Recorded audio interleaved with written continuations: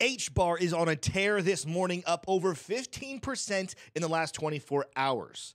The question is, are we about to hit rejection? Is a short opportunity coming on HBAR, or do we have a little bit more room to run to the upside? We just hit a new high since all the way back in 2022. The question is, where do we go from here? We're going to be taking a look at a couple different things here. There's an article, there's some charts. If you're already a subscriber, though, make sure you go ahead and smash the like button so we go ahead and get this out to more people. And if you're new here, thank you so much for choosing the Investing Bros channel. Go ahead and watch the entire video for me to tell you what I think is going to happen for HBAR price and why you should be bullish on this coin long term. Now, let's kind of jump in here, and to start off, there was a super bullish article written this morning. Of course, if you go into CoinMarketCap or CoinGecko or anything else, you see the pump on HBAR. But there's an article over here on CoinGape saying HBAR smashed new all-time high, which high for the year, not new all-time high. But will the rally continue to $1? Now, it's getting a little bit above us. I mean, we just cleared 10 cents again for the second time in the last couple of weeks. But when you see articles like this, you do have to kind of start looking at how bullish we could get. And let's go ahead and go over to the HBAR chart. I want you guys to know this is something that is looking very, very good. There's a couple of reasons why.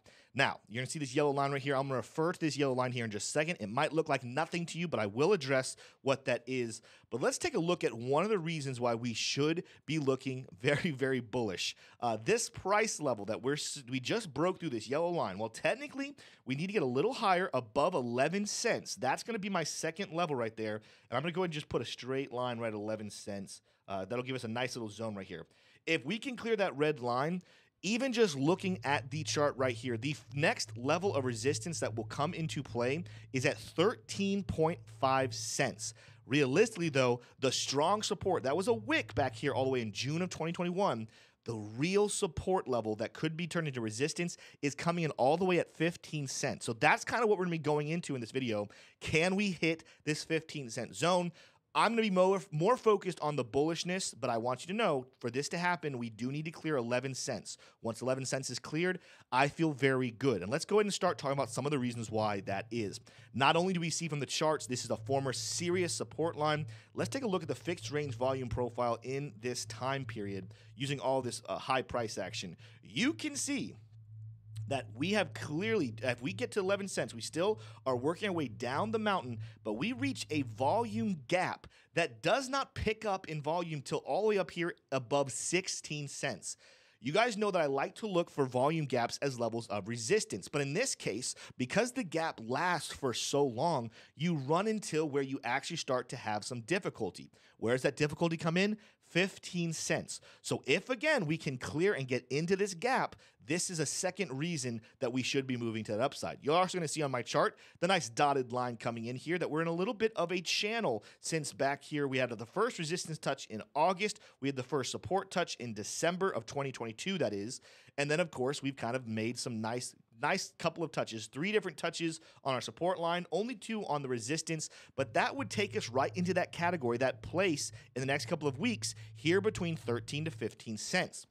Now it comes to this yellow line. What is this yellow line doing here? Why is it significant other than being the resistance level back here in February of 2023? This isn't the prettiest one I've ever seen, but some of you will know this is a very good looking, again, I'm not going to say the best I've ever seen, but a good-looking cup and handle formation. Why is that? Well, yeah, we had this nice little rally in between, but as a whole, the overall movement made a nice cup, a nice rounded position, and then we came back down for our handle. A little bit of education here. When you're looking for cup and handle formations, you're looking for the handle to be close to, if not a little bit more than halfway of what the cup actually is. And so this handle is nice and perfect. This isn't a head and shoulders pattern because this would make the left shoulder, and the left shoulder, or inverse head and shoulders, I should say. The left shoulder on an inverse head and shoulders is never going to be lower than the head. So if anyone's wondering, well, Tim, shouldn't this be an inverse head and shoulders pattern? No, it should not. This is a continuing rising support level, but it does look like a good cup and handle formation. Well, how do we predict what a cup and handle breakout should look like? That we take the length of the handle, not the length of the cup, the length of the handle. We move it to the breakout position, guess what that gives us a price of? 14.6 cents. Right there, smack middle between my zone. I'll go ahead and just even put a little pocket right here between 13 to about 15 cents, give or take. I'm just going to make a nice little pocket. That puts us right into the middle of this prediction. So we're seeing multiple things talk about a continual breakout for HBAR, and even if you were to buy right now, don't be surprised if we retest this yellow line at some point. So let's just say you put a long position at this yellow line. We're looking at anywhere between a 37 to potentially 61% rally if this breakout continues. That would have us fill the volume gap. It would have us play out the cup and handle formation. It would also take us back to more than likely finding some resistance on this white dotted line in the next couple of weeks. The other reason I potentially could be bullish on this is when I pull up my Lux Algo out here on the weekly chart, take a look at what we have here. This is a long time frame, but we do have our take profit all the way up. The bottom of the take profit's actually sitting up there at the top of our range, closer to 16 cents. We also have the red resistance band that has not existed very long here on Binance because HBAR is not necessarily too old of a coin, but we have the resistance coming in that same level. So we're seeing overwhelming things saying, hey, got a lot of reasons to be bullish here on HBAR. When we do go down to the daily chart, this is where you start to make the argument, but we have some room to go. Right after rallying here and touching the red resistance once, we touched it a second time and a third time, and then we turned it sideways. Now that we're back in the red resistance, we're above our take profit. There's a chance that we do end up rejecting here on this red line. That strong level of resistance before this whole thing breaks out. I actually got to move this down just a little bit because I was a little high with my estimate earlier. It's going to come in right, yeah, pretty much dead smack on 11 cents. That could eventually be resistance and brings us back down to the green level of support. When you even take a look here at order blocks, we don't have a single order block higher than this one here at 6 cents, but realistically, you're looking at some of these other ones back down towards the dotted line, even back down towards 5 cents. Again, that's a big swing here. We're talking about the difference between rallying up to 15 or falling all the way back to 5. This is why you want to keep your head in a swivel and look for different things. When I look at the oscillator, though, here's a reason maybe potentially to stay bullish. So we could get some bearish divergence to play out here, but don't be surprised to see some volatility. The MACD definitely has room to go. We're currently saying we're 100% overbought, but effectively, when I look at the Lux Algo oscillator, we've just really crossed bullish into the money flow. We did get a red reversal dot that looks like it was ignored, and I'm seeing green momentum continue to come in. So slightly mixed signals, but I'm gonna go ahead and give the edge to the bulls on this one, that until I see a lot more bearishness pop up on my oscillator, even the daily chart is saying, hey, are we more overextended than we were a couple days ago? Absolutely. But do we have further room to the upside? Yes, we do. So Lux Algo again, giving us signals and levels for if bears take over, what to look out for.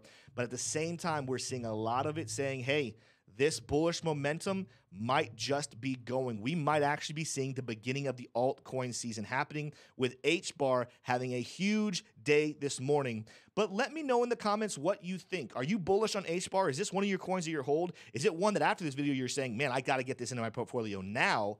What price are you looking at that looks juicy to you? Am I wrong? Are we just going down from here, or do we get that 15 cents? Let me know your thoughts in the comments below. Also, let me know some of your other favorite coins that you want to see some more videos just like this on.